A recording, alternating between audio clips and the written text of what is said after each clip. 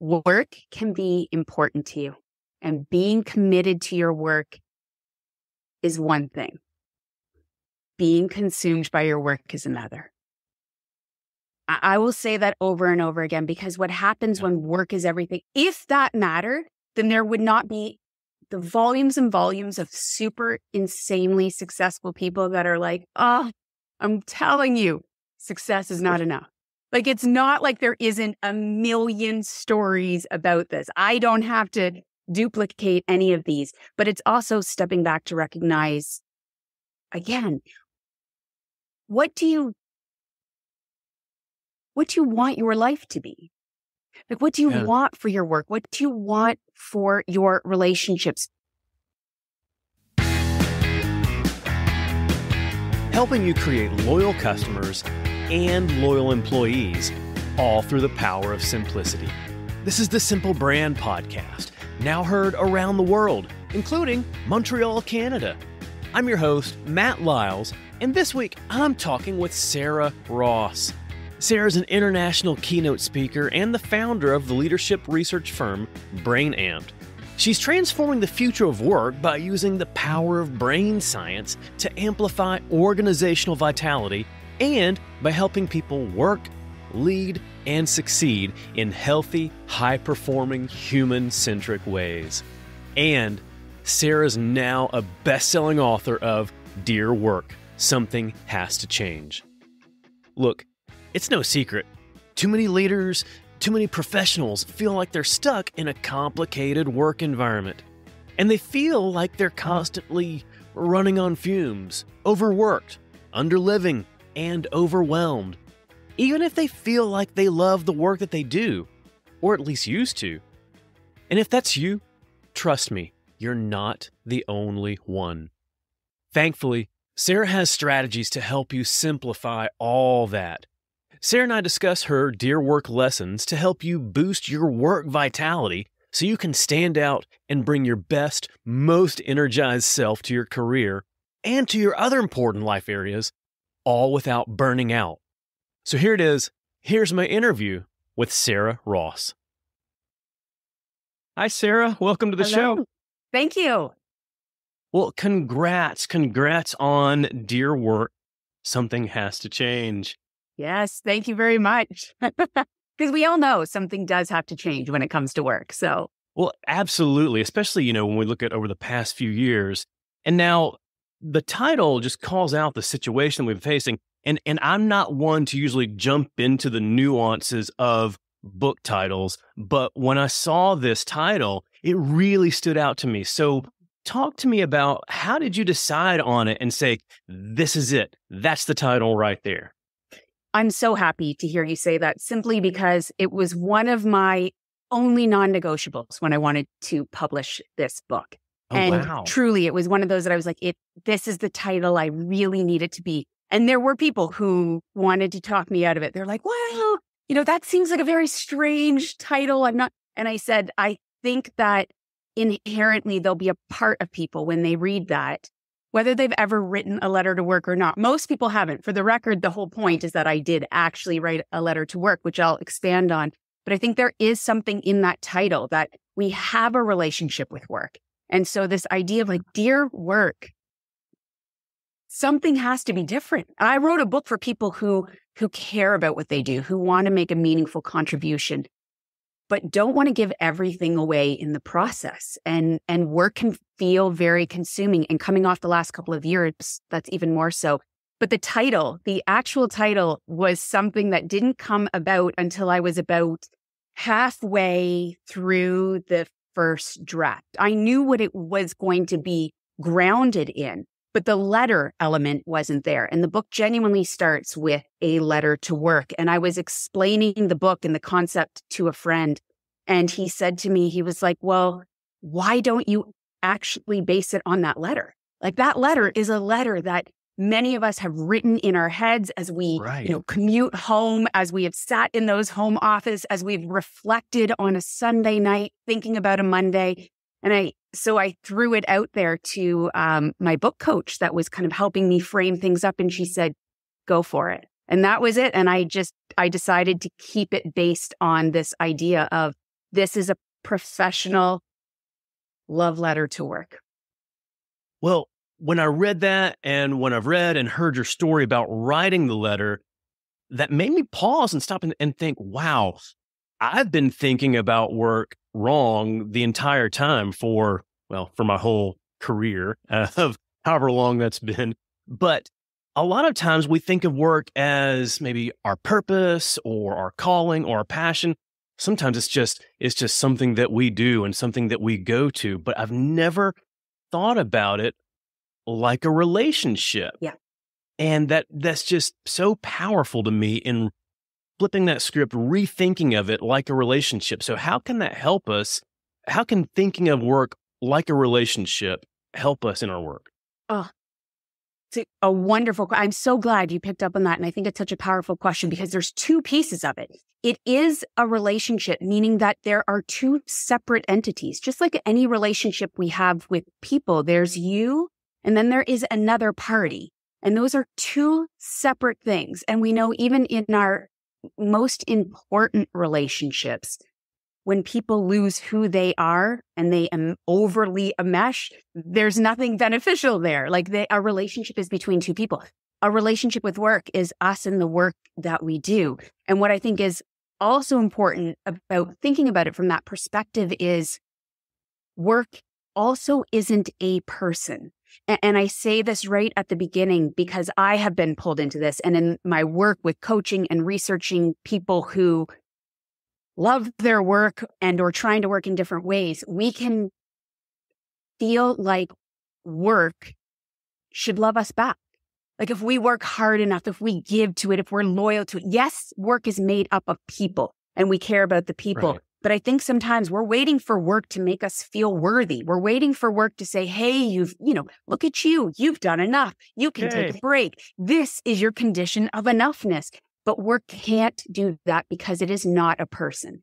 So in order for work to change, the only way for that to occur is for us to change. And then we go and we change work. And so I think it's so important on both sides to think about it as two separate entities, but you are the only person in that relationship. Wow. Okay. I can see it that way. And then just recognizing the fact that, on a day-to-day basis, on a week-to-week basis, work takes up probably one of the most significant percentages of our time. And Absolutely. Then you look at it across our entire life, the amount of hours that we put into work, into our career, that takes up a significant percentage as well. So it only makes sense to kind of think of it this way. You're spot on. I mean, and hence why we need healthy relationships. We know that a healthy relationship with individuals is huge into our well-being and our success and all of those different pieces.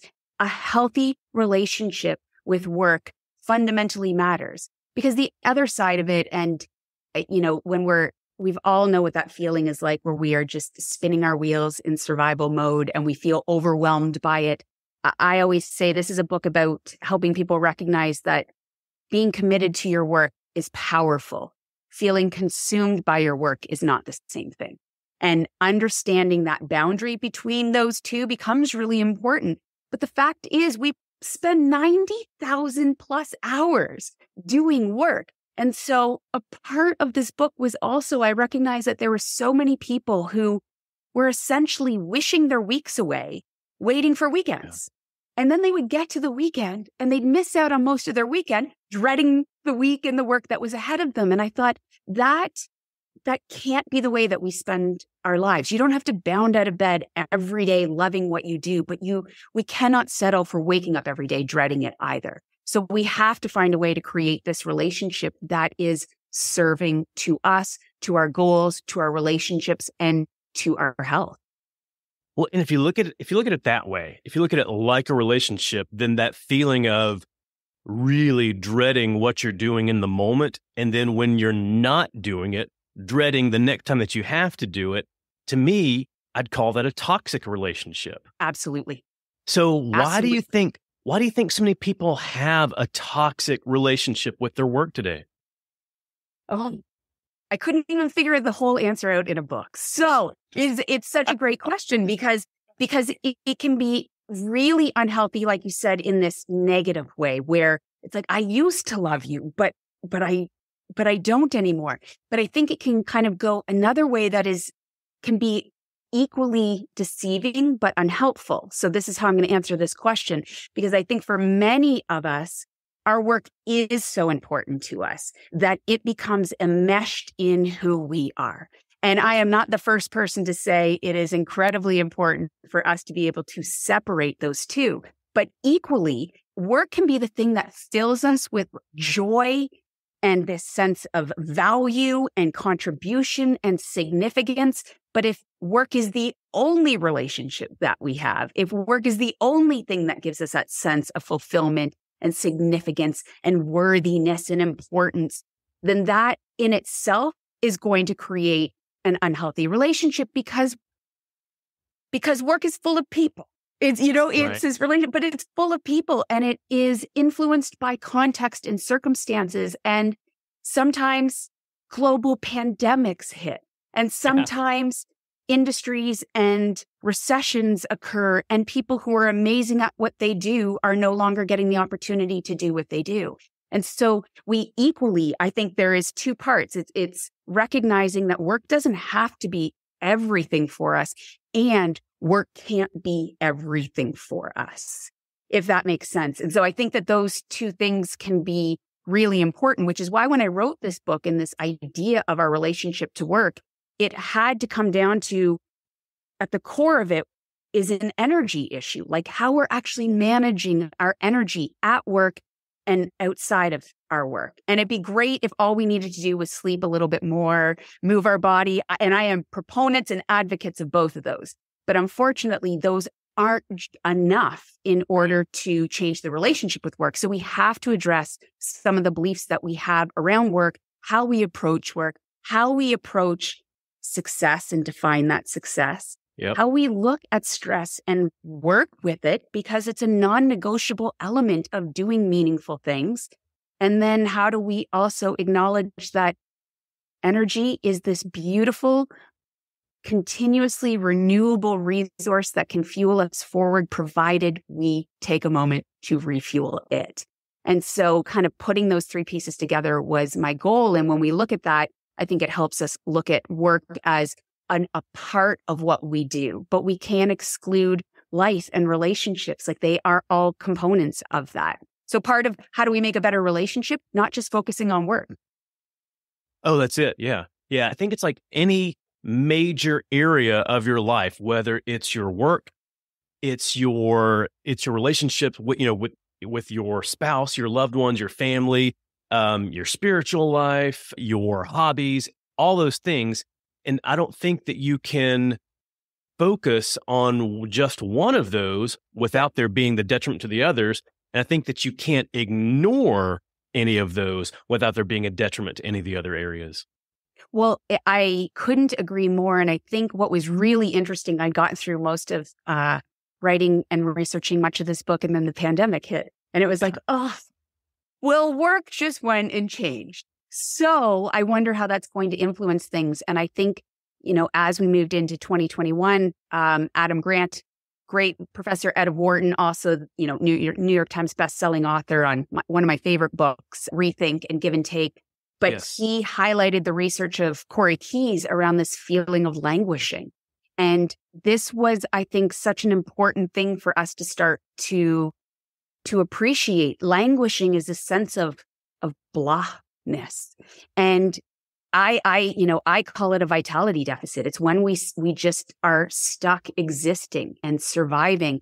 And that comes out of the fact that we weren't able to access some of the things that infuse us and replenish that energy and sense of spiritual health, like you said, mental health, emotional health, physical health, because we need connection, we need movement, but we also need the opportunity to explore and live a full life. And we need downtime where we choose how to put that downtime. Quarantine and lockdowns were like the ultimate downtime, but without any autonomy. And so when you take those elements away, we do not flourish.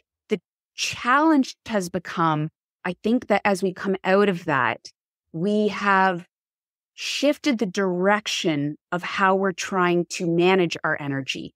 And what I mean by that is, I've been putting it this way: the antidote to languishing is not to learn to languish less. It's to learn to flourish more. And I say that because I think often when we feel overwhelmed or we feel tired, we think we need to keep stepping back to feel less of those. When in fact, what the research shows and what I kept finding over and over again for people who kind of lived with this sense of aliveness is that it wasn't necessarily to slow down. It was to stop and change directions and re-engage in different things. Now, sometimes that meant going in solitude and resting, but sometimes that meant accelerating and trying new things in a totally different direction. And so I think that becomes a really valuable way for us to be thinking about how we're kind of managing this energy piece. It's not about being less tired. It's about feeling more alive. Yeah. And that, I think, is a very different benchmark. Oh, absolutely.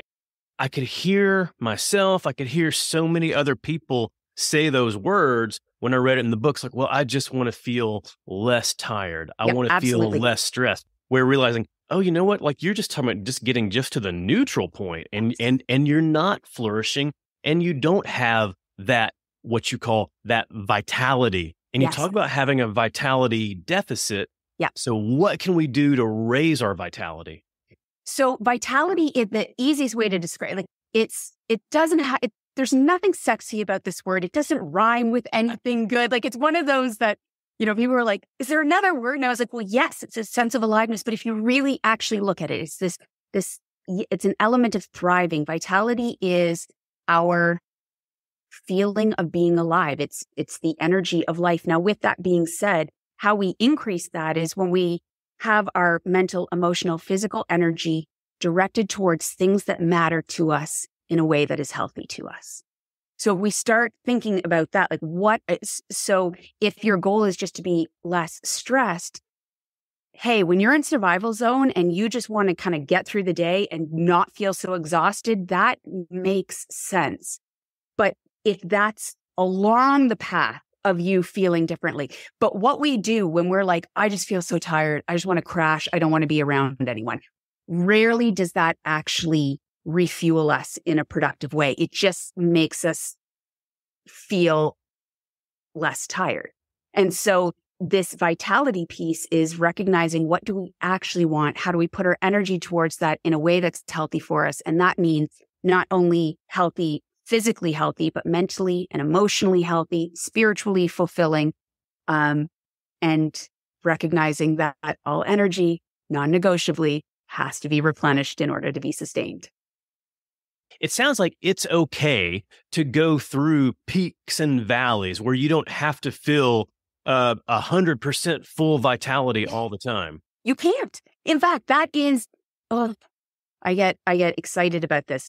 Also, because I think people are like, well, if I don't feel alive and excited for life, then I don't have that. That vitality can be those positive, strong emotions, but it's that, like, think about those moments when you do feel most like you.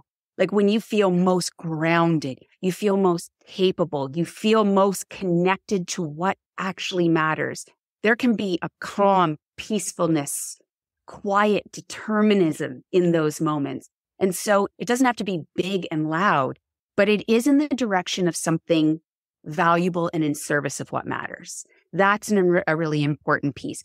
But you cannot feel it all the time. In fact, I said already that it's when your energy is directed towards things that matter to you. So if you're going to do things that matter to you, you are going to face stress. Life has its own adversities. Sometimes it's a direct result of those that down line we end up feeling more alive and more committed and more clear on those values. But as energy does, it ebbs and it flows. And that is totally natural. And it's also personal. I mean, it's what makes each of us tick and be at our very best is different for different people. Some people are fundamentally driven by goals, call them conquerors. Like they love, here's what I'm doing, I'm taking this down. I am what I call myself a passionist. I love to undo things. I like to figure out why things work and to look at them. And I just am fascinated by the learning of something. Like that just, when I'm in that mode, I look at the world through this lens of wonder. And then I look at my husband, for example, and my sister. They're both so interesting. I just watch them come alive when they are making things make sense, when they're creating this kind of like beautiful thing. And then some of us feel most alive when we are connected to a really clear mission. And so it can be like combinations of all of these things, but it ebbs and it flows. It's personal. And in order to feel it, we will naturally feel it. It's our life energy. With that being said, to sustainably create it, it really does take intentional work. So we know that it's not just circumstances. We need to take really intentional actions on the things that fuel us and refill us and reinvigorate us. Right. Well, that makes sense. And a lot of that to me speaks to making sure that we can find that work or find the aspects of work that relate to those things that help us feel, that feel that flow, feel like we're thriving. Yes. At the same time, I recognize that a lot of times we're going to be in a position, or we may have to take on a job, or may even be reorganized into a role that we may not like or love that well. So is it still possible to increase our vitality if we're in that kind of role? I love what I get to do a lot of the times. And there is a ton of things in the work that I do that I do not enjoy at all, that I will literally say out loud. Why do I choose to do this? Because I have to do all these other pieces. So do you need to love your work? No. I will keep going back to, it is when you can direct your energy to the things that matter to you. And so that doesn't mean you have to do your life's purpose work, but how do you want to do that work when you do that work? How do you want to impact people when you do that work? What energy, what impact do you want to bring? How can you align to those values? What can you grow from this, give from this, ground around this? I was at a dinner party years ago, and it was with some very cool people. And I am genuinely shy at those events. And when people are like, I'm an introvert, but I'm not shy. I love the opportunity to share what I do. But when I'm around a group of people, I just really am that person who would lock myself in the bathroom if no one else needed to use the bathroom. Like I just get so overwhelmed. And I was like, okay, this is such an amazing opportunity to meet amazing people. Like, so Sara, direct your energy to what you care about. Yeah. So I'm going to go in and learn. And somebody looks at me and they're like, hi, so what's your purpose? And I was literally eating. I remember I was eating a piece of shrimp and I almost choked on it because I thought they were saying what's your purpose of being here? And I said, excuse me. And they said, what drives you? What's your purpose in life?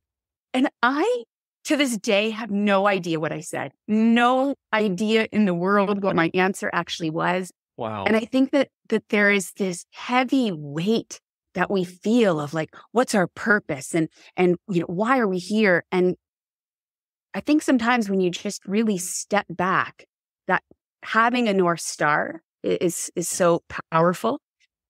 But I think we overlook what's the type of person we want to be with the people we care the most about.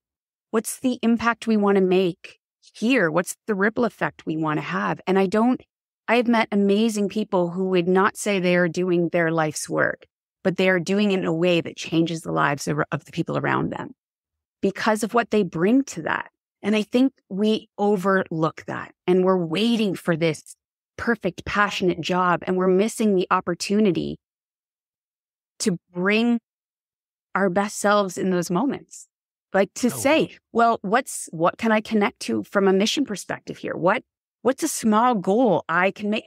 I don't love doing admin thing. I hate working on when my accountant every month is like, Sara, you must look at these things. I'm like, so then I make games of it. And I'm like, how can I do this fast? And so what are the things that, we can do to enjoy those moments in a different way? Or what can I just figure out and find the passion in these moments. Like that possibility mindset is available to any of us. You don't have to have, like, the fact that you're here is purposeful. The fact that you have strengths and impacts on people, like that is it. So how do you want people thinking about you when they think about you? Like, decide that. What if somebody was sitting in a circle talking and your name came up, what do you hope they say? And then when you go into that next day of work, how do you bring that forth to create environments where that's the experience people have of you? That is a very meaningful life of mattering and purposefulness from my perspective. And it also teases out in the data around people who feel more alive. That sense of meaningfulness is a lens they work through. That's it. That is it. And there's a couple of layers in there. So one is, if you're in a role, if you're doing the things that you really love, but recognizing that there's a good percentage of that role where you just hate that kind of work, the admin, like for me, and it sounds like for you, the admin stuff, the finance stuff, the invoices, the contracts, all those things. I had a leader that helped me reframe those activities maybe a handful of years ago and helped me recognize that, okay, these are the things that I need to do, or these are things that I get to do that help bring about the big work that I love being able to do. Right. At the same time, there may be a role where I don't love this role. This isn't what I call like my dream job role.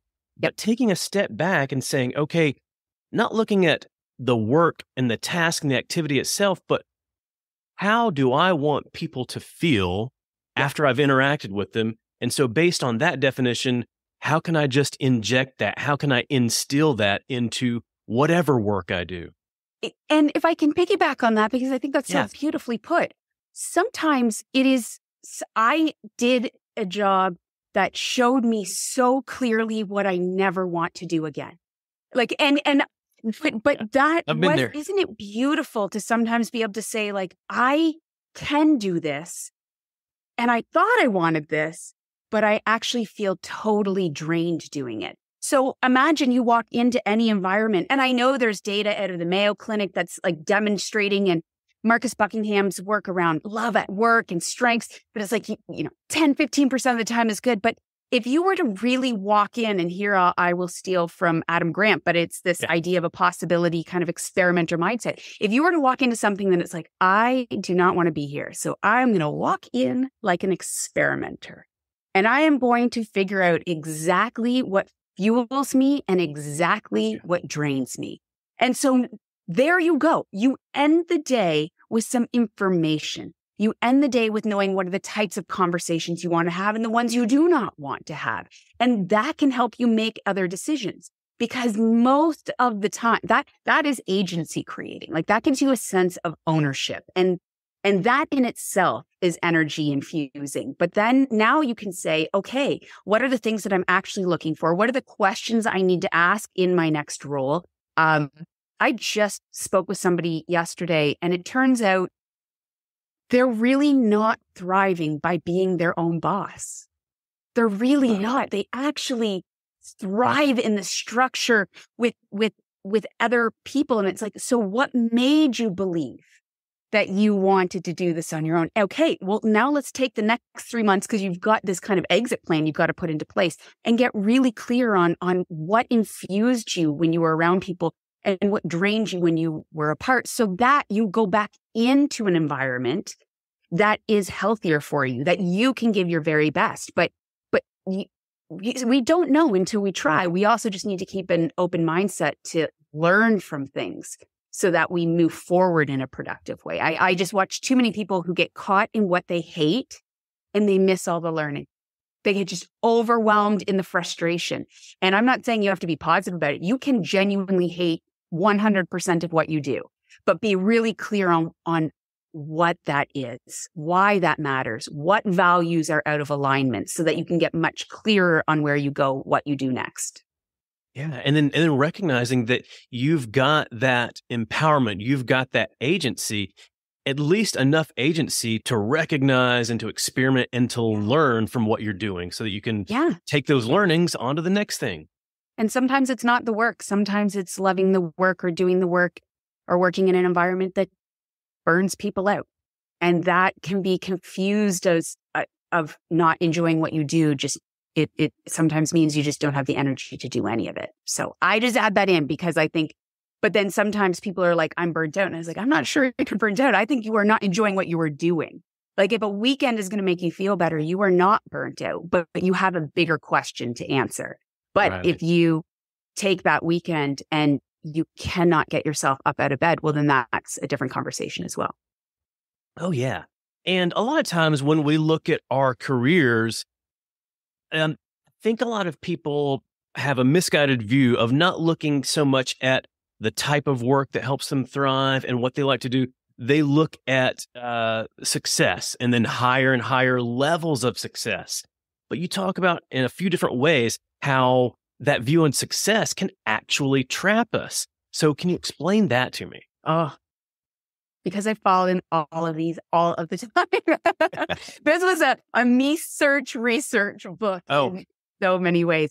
But again, it was interesting. So I call them success traps because they are approaches and beliefs we have about success that have likely served us in the past, but are now driving us into survival zone consistently.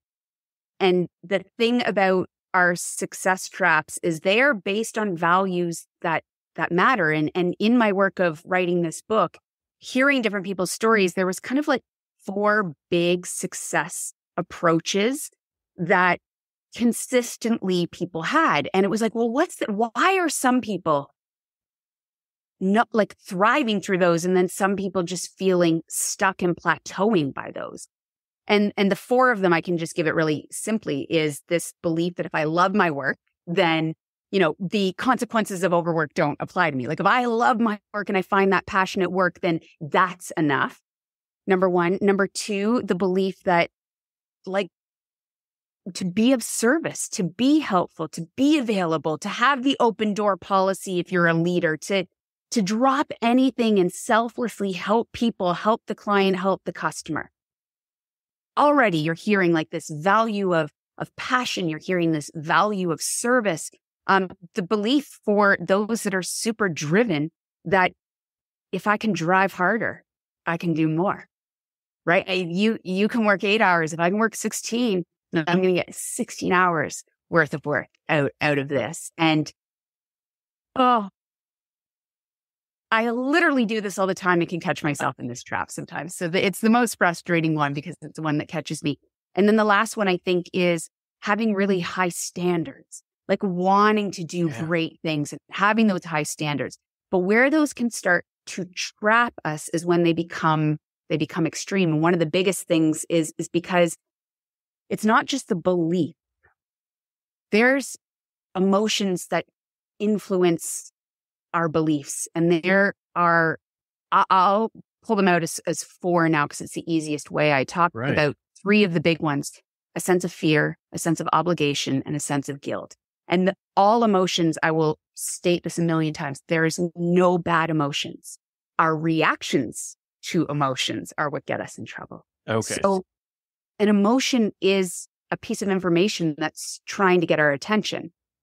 But when we are driven by fear, by a sense of over responsibility and obligation, or a sense of guilt, but the third one is a sense of validation in the sense of, well, this makes me feel good. Like I feel, yes, I don't have to look at my email at 10 o'clock, but I'm the person who does answer an email at 10 o'clock because I am that committed, right? I'm that person who I have high standards, but nothing less than perfection is okay.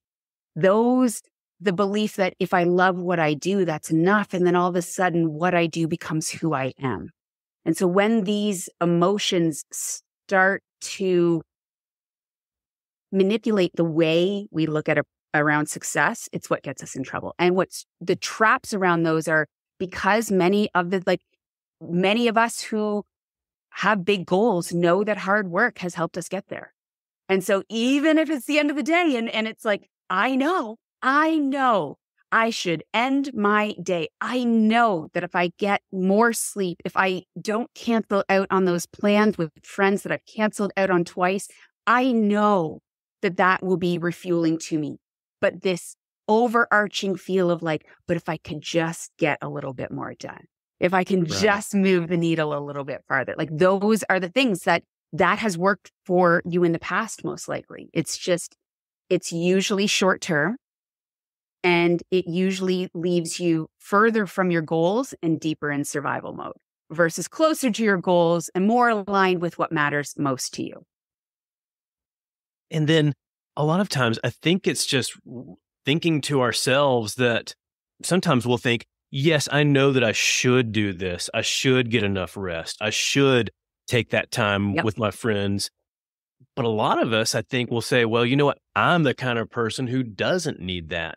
Yeah. I don't need that kind of rest. Like I can get by and I can still thrive on 5 or 4 hours of sleep, or I don't have to spend that time with my friends and they're going to understand because they know that work is important to me. Yeah. Work can be important to you, and being committed to your work is one thing. Being consumed by your work is another. I will say that over and over again, because what happens when work is everything, if that mattered, then there would not be the volumes and volumes of super insanely successful people that are like, oh, I'm telling you, success is not enough.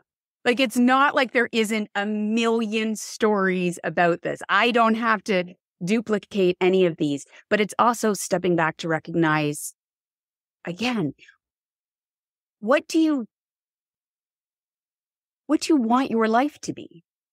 Like, what do you want for your work? What do you want for your relationships? Because what I see a lot of people is work is really important to me. But at some point, that's success when you reach various, milestones and there's no one there necessarily cheering you on.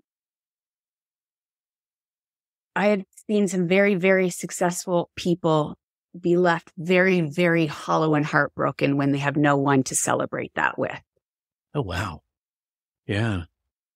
We talk about work-life balance and whatever words you want to use, but I always talk about so many of us are caught in this cycle of underliving. So yes, our work matters, but how we live, how we experience things, our relationships with people, those are the pieces that, again, there's beautiful books written about it. I love Dan Pink's book around regret. Yeah. I think everybody should read it. Go for big things, but also remember that when every study on psychological well-being shows us that our relationships matter more than anything else out there. So how do we recognize that we can love what we do? And if you love what you do, and if you are determined to do it really successfully, then it can't be the only thing that fulfills you, because you were only one component of it. Pandemics happen.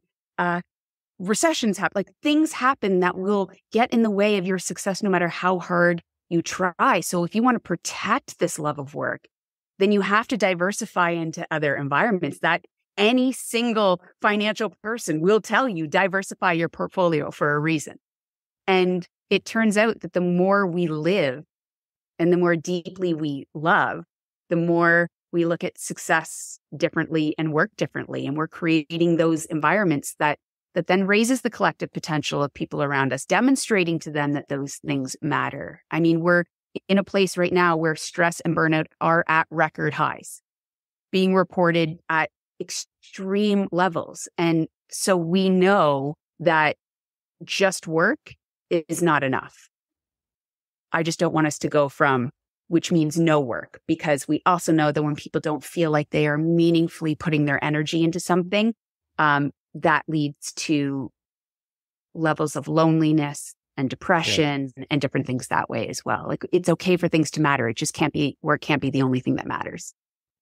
It seems to me like placing the right amount of focus in work and placing the right amount of focus in those other life areas helps you to stay fueled in the other life areas. So if you're placing the right amount of focus in work, it helps you to stay, to have the right amount of fuel in your relationships. If you're placing the right amount of focus in your relationships, helps you to stay fueled in your work. Yeah. Which is, I mean, that's it. So just, we should all go do that. Yeah. So why don't we do that? Like, that's the just problem. Balance it out. Like, what's right? Like, so what is the right amount? And this is where I contemplated when I wrote the book that the last section is around energy and refueling. Yeah. And I also know that when you look at the stats on how people read books, that so many people don't get to the end. And like, I just keep running around being like, can you please read the last chapter? So why didn't I put the last chapter first if it's such an important chapter? Because it's that like, oh yes, and by the way, when you're done everything else, you should manage your energy. That is not why it was there. It's there because too often our beliefs about success and how we manage stress make rest feel impossible, make it feel like we don't have enough time. So actually resting well is one part of the skill. Having a mindset that rest is important is the second part of that skill, right? Like, we have this work ethic. It turns out we also need to have a really defined rest ethic. And we do not take a very strategic approach to how we refuel ourselves. Like, there is no core, like, even around happiness and different things that, like, we take full courses around how to create these things, but very rarely does someone sit down, unless they are an athlete in general, who there is focused on performance. Very few of us learn how to refuel effectively. And we assume once a pocket of time opens up that we'll just stop and do what needs to be done. But we have to be as strategic and as intentional at living fully and resting fully as we do about working well and succeeding effectively. I always say to people, one of the strategies I share, especially for those who are very driven, you might have come across it in the book, as I said, most of us have big, long to-do lists. Like, I literally have one right on my computer, right? List of things I need to get done, far longer than that I could get done today. Of course. But do you have a to-live list? Like, a list of things that make you feel alive, a list of things that can be small moments that reground you in what's really important, of things that you want to do. Because we have to also be thoughtful and planful about what we are going to do outside of work, especially if work is we won't just stop it. Usually we stop it because we're frustrated, we're tired, or someone's mad at us. Like, for many people who do what they do, right? Like, it's like, those are the three things. And we're like, yes, I've got to exercise, I've got to do these things, but we often don't actually give ourselves the permission with the clarity of what we're going to do outside of that. And I think both of those are skill sets and areas of focus that are completely undervalued. When it comes to these refueling activities, whether it's rest, exercise, or whatever else it is that helps refuel you, which, rest should be a non-negotiable regardless. Yep. A lot of times I think we look at them either as rewards. Yeah. Okay, once I accomplish everything on my to-do list for today, then I can rest. Yeah. Or we look at it as, when I have time, then I'll be able to do that. Yeah. But I love how you talk about, it's about giving yourself permission to do that, and also reframing it in your mind to where this is something that you should incorporate and should instill into your day, no matter what. And that's going to help you thrive across everything else. Well, and that's it.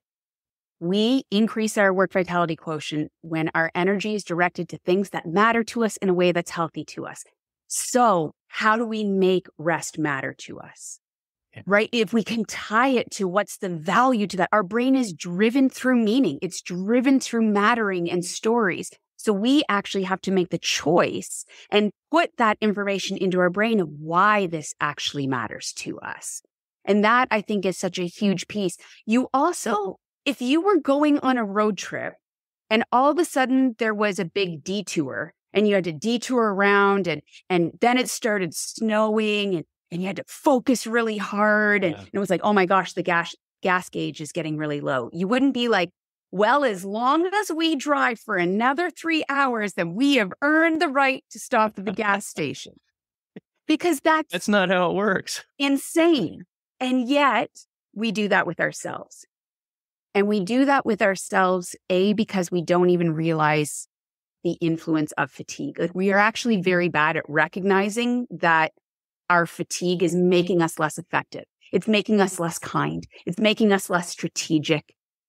Number one, that is a huge piece of it. We don't realize it, and we don't put the same level of value on it. Like you just said, like, those two things really get in the way. It is a non-negotiable piece. And there's no trophies given at the end of life for enjoying it the least. Oh, wow. So to just struggle and work and never feel worthy, and to hurt the people around you who deserve the very best of you, it doesn't make a lot of sense when we slow down and step back and take perspective.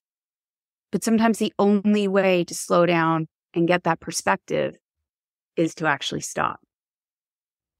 And so there's what matters to you? What kind of life do you want? What kind of relationships do you want? What kind of contribution do you want to make when you go into the work that you do? And there is no way to do any of those without energy. But we can do those running on fumes for a very long time. And I think that's the unfortunate beauty of our system, is because we can do things from a place of exhaustion for a long time, we start to believe that it's because we push ourselves to a state of exhaustion that we are achieving those things. Yeah. But being excellent and awesome at what you do and being exhausted, those two are not mutually exclusive. So you can also do excellent, amazing things and not be burnt out by it. But we have to decide that's important to test and do. Yeah. And to still be able to focus on those, one of the things you talk about as it relates to refueling, still focus on all those connections that we have and making sure that those connections are important to us. And I think also that those connections feel like they are important. You talked about how there's no reward for, forgive me if I butcher this. For not enjoying life. Yeah, for not enjoying life.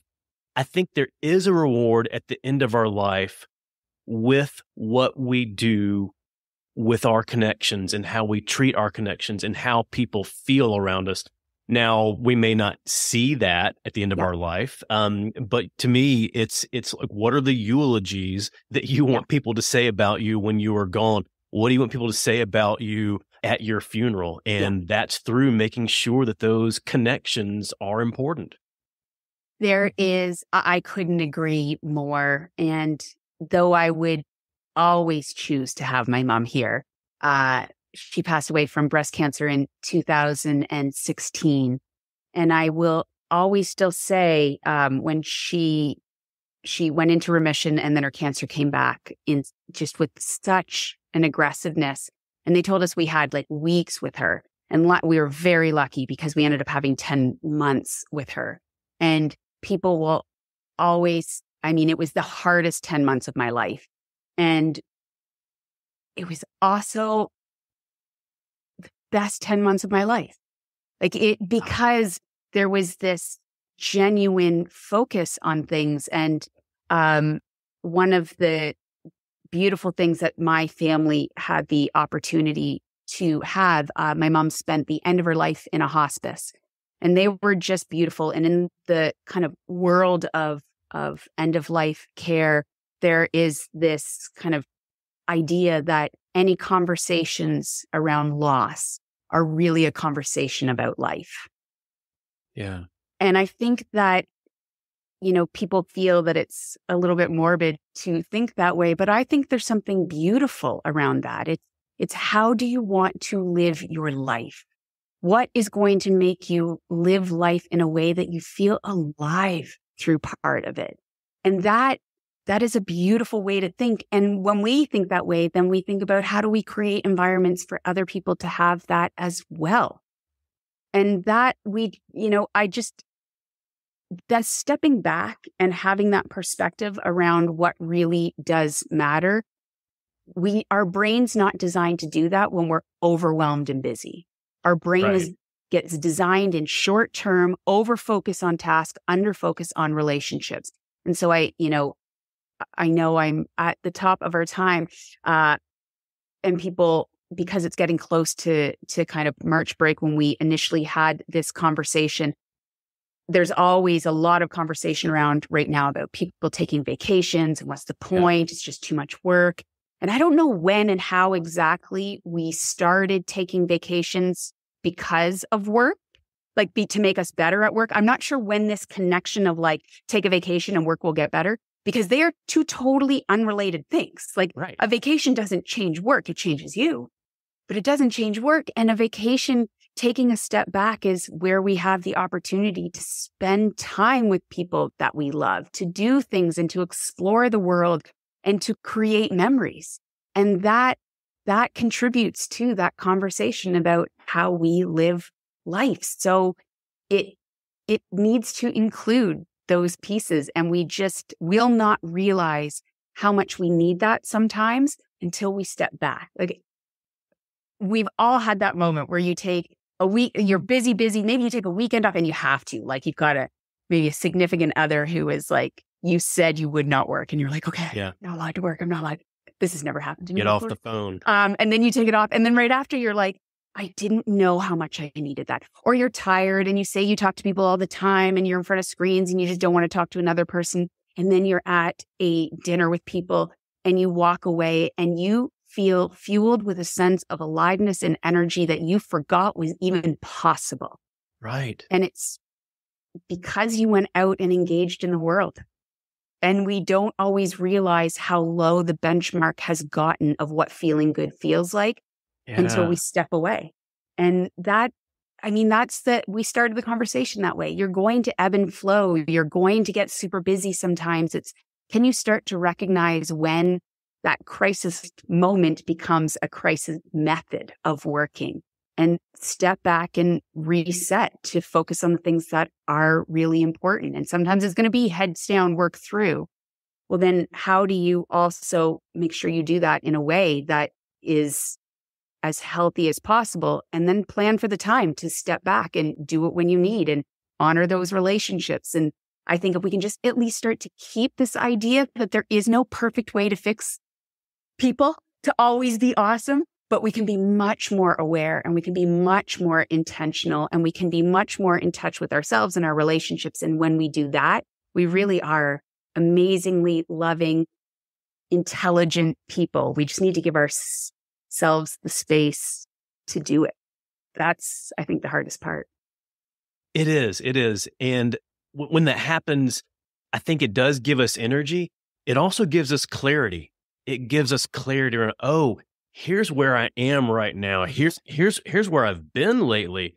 Yep. And now I understand the need for maybe adjusting this approach here at work, or adjusting this approach with my people. I said that was my last thing, and I will add one more on. The more tired we get, the less open to feedback we are. And so I will just add this one piece to say, sometimes that stepping back is it gives you that energy to be able to hear feedback from other people. And often the people around us who deserve the best of us, who sometimes get the leftover us, have some very good insights on where we're getting in our own way.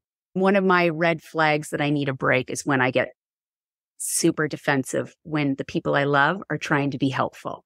And to me, that's always one of those of like, my brain is in comfort mode, and comfort mode to me is pushing through.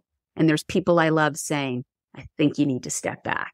So it also gives us just a little bit of space to hear from the people who really do have our backs, because we're not always fantastic at recognizing what we genuinely need. Yeah. It's the people that we're connected to, whether it's our significant others, our families, our friends, those close coworkers. that can help us to step back and reframe how we approach and get to that vitality that we need. That's it. Well, you nailed Sara, it. I have loved this conversation. I've got one more question for you. If you were to create a 5-song soundtrack for Dear Work, what songs would you include? So anybody who knows me will smile at this first song, because I have I just get a swagger with Tom Petty. And so I'll say the first one, if I think about it in around this work that I'm doing in the book, Tom Petty, Won't Back Down. And I think there's that human spirit of kind of resilience and adaptability and moving forward. Foo Fighters, Best of You. Who's getting it? Because often the people who deserve it aren't, including us. U2, Beautiful Day. And I think that one, because sometimes our brain is designed to pay attention to the negatives. It's designed to pay attention to what is easy and gratifying. But if we slow down and look and savor those moments and pay attention to the things that make us feel fueled, that make us feel loved, it's amazing. It's there. We just need to look for it. So the lens of A Beautiful Day, it would be, we didn't talk about it here, but it can't be on Queen, Under Pressure, because let's be honest, there is a lot of pressure and a lot of stress, which everything we've talked about is so important, but it's really hard to do in those environments. So we have to learn how to manage that pressure. And then the last one is going to seem a little bit bizarre, perhaps. And maybe you will remember this, because I think it was around 1985 that this was recorded, and it impacted me then. And it has been something that I watch all the time because I love it. It was the compilation of We Are the World. Do you remember that? Yes. I know. We have that on vinyl right over here. Right. You have to. But even now, for anybody listening, you can go onto YouTube and you can watch it. And that was a fundraiser that was fundamentally raising money for famine in Africa. Right. And I am not making a comparison. What I think is beautiful about We Are the World is if work doesn't change unless we change. And when we commit to these changes, when we recognize that we need to work in new ways and healthy ways, then together we collectively change work. And we cannot make these changes unless we start to work together, not just at work, but in life. And different perspectives and different avenues of life and different ways of doing things isn't always easy, but it is what makes us move in a way that cares for our people in a way that I think we sometimes lose sight of. And so the collective measure of We Are the World is song number 5. That's fantastic. I love that. And I'm just going through all those lyrics in my head right now thinking, oh, that's right. You know what? There is a choice we're making. It is the choices that we make. And that's it. That just gave me goosebumps when you said it. Yeah. People go on YouTube, go watch it. It really is quite fantastic. Yeah. And we can make it a better day. We can make it a beautiful day even. We can. Yeah. I love that. I love that soundtrack. Thank you so much for playing along. Well, absolutely, Sara, I have learned so much from you. I've learned so much from our talk today and from your book, but where can people go to learn more? Absolutely. My website, saraross.com. It's Sara without an H, SARAROSS. And then you can find me. I do a lot of sharing of information and research and different things I'm doing on LinkedIn. You can find me on LinkedIn, Instagram at Sara_J_Ross. And we started a newsletter called the Dear Work Letter. And it is a monthly letter where we pull this information together. And it turns out lots of people are starting to write their own letters to work and having their own questions. So it's a forum to help answer some of those and create a collective wisdom of people and what they are doing. So you can join me there as well. Love that. And love that idea, that practice, that exercise of writing your own letter to work. Yeah. Too. Excellent. Well, Sara, I am so grateful for our time today. Thank you. Thank you. I hope you enjoyed my discussion with Sara Ross. So go and learn more from her at saraross.com. And while you're there, be sure and take her digital burnout assessment to find out how your relationship to your screens are helping or hindering your vitality and what you can do to improve it. And I highly recommend you checking out Sara's newsletter, The Dear Work Letter. It only comes out monthly, so you know it's not going to clutter up your inbox. You can sign up for her newsletter directly at her homepage at saraross.com. And if you're enjoying the Simple Brand podcast, go ahead and hit the subscribe button. It's going to make it so much simpler for you to get future episodes like the next one featuring Mark Miller. Mark's held a 45-year career with Chick-fil-A, where he currently serves as its VP of High Performance Leadership. Beyond that, Mark works with leaders all over the world to help them build their own high-performance cultures. And Mark's the author of 11 best-selling books, including his latest Wall Street Journal bestseller, Culture Rules: The Leader's Guide to Creating the Ultimate Competitive Advantage. Now, when it comes to creating and leading a high-performance team, it turns out that it comes down to following 3 simple rules. Mark and I discuss those rules and what you can do to instill them in your own team. So go ahead and subscribe. You'll automatically get Mark's episode as soon as it's live. Until then, keep it simple.